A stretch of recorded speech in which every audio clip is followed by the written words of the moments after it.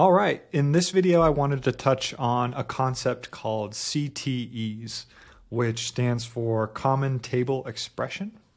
It's a way to write your SQL statements in more bite-sized modular chunks, which can help make your SQL look a lot cleaner, and it'll just make your life a lot easier, and you'll end up using these CTEs basically all day, every day, if you write any sort of complex SQL.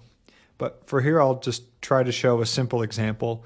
We've got our table of the births greater than 20K that we've made. And let's say we want to add a column in here called is greater than 30 for average age of the mother. So we want to have another column over here. And if this is greater than 30, we want it to say 1. And if it's not, then we want it to be 0. This is a common thing that you'll find with data analytics, and it's used a lot in like machine learning and data science and that type of stuff, but also a lot in data analytics, is you create a column that's kind of like a feature, like a 1 or a 0, whether something's true or not. And that has a lot of benefits with model building, and also for, if you wanted to just like sum this column in Excel or something like that, it will tell you the number of people who met a certain criteria. So how that would work is we would type something like case when average age of the mother is greater than 30, then 1, else 0, end as is age greater than 30. So if we could run this, it adds another column here. So if this is greater than 30, it'll show 1. If it's not, it'll show 0. And that's all good. And if we want to, let's say we want to just get the number from this where greater than 30 is equal to 1. So we want to reference basically a calculation that we made up here. You might think that you could just type where is age greater than 30 equals 1 and run this. But you're seeing up here that it's giving you a syntax error, or unrecognized name is age greater than 30. So it's not recognizing this. And the reason that is because of the order of how SQL gets evaluated behind the scenes.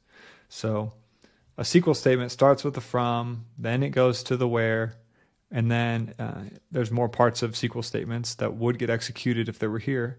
But this one in particular, it starts with from, then goes to the where. And by the time it gets to the where, this hasn't been created yet. So what happens in this select statement actually happens at the end.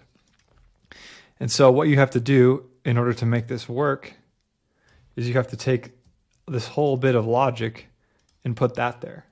And now that'll work, and so you can run that. So that equals 1. But you can probably tell that if you do this a whole bunch in your SQL, it's going to make it look really messy. Like you got all this whole logic in both places, you're duplicating yourself, it looks ugly. So what you can do instead of that is you can do as a CTE. And how you do that is you type with some kind of like temporary table name, temp table, you can call it whatever you want, as, open, close parentheses. It's not technically a temp table. Let's call it my CTE. Just, you can name it whatever you want. And then you can select from my CTE. So now you can select from my CTE down here where equals 1. So this is a lot cleaner way of writing SQL. As your SQL gets more complex, you'll really understand the value of writing SQL in CTEs that break it up into bite-sized chunks. And the reason this works down here is because, this runs, it creates this, and then this is kind of like another little table you can reference that has this as one of its columns. So that's how CTEs work.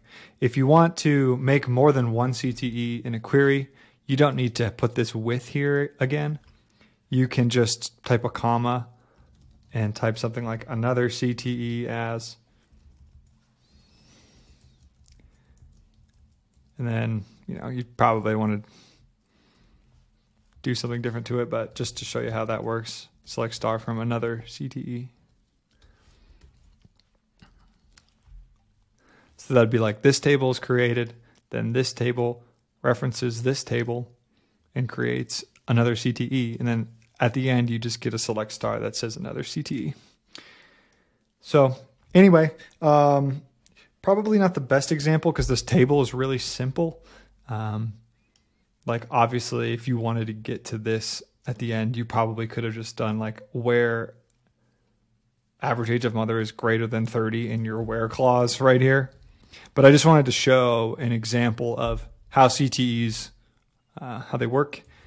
And hopefully this makes sense. I know CTEs can be a little bit of a tricky concept, especially for beginners. So if you Google CTEs, how does that work? You'll find a lot of documentation about the reason for using CTEs and how they actually work from a syntax perspective. So you can start using them in your queries. So hope you learned something from this, and I'll see you in the next video.